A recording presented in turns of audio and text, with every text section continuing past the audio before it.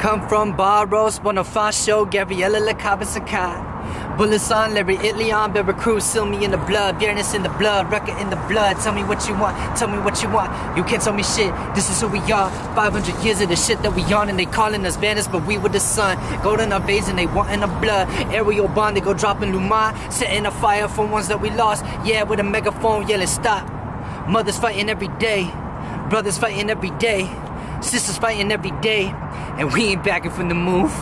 Organizing with the crew, and we ain't dying out either. See, my block is living proof.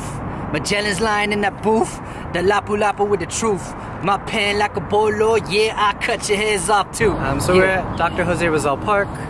For folks who don't know or do know, Jose Rizal was a writer and who openly criticized the Spanish during the time of resistance building when Spain ruled the Philippines, and kind of awoken this Filipino identity to fight back against the Spanish, but through journalism and writing.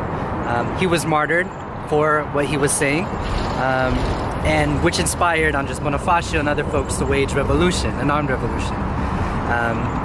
And we're here also because folks are gathering tomorrow for Maria Ressa, who is also a journalist who's just been arrested by Duterte.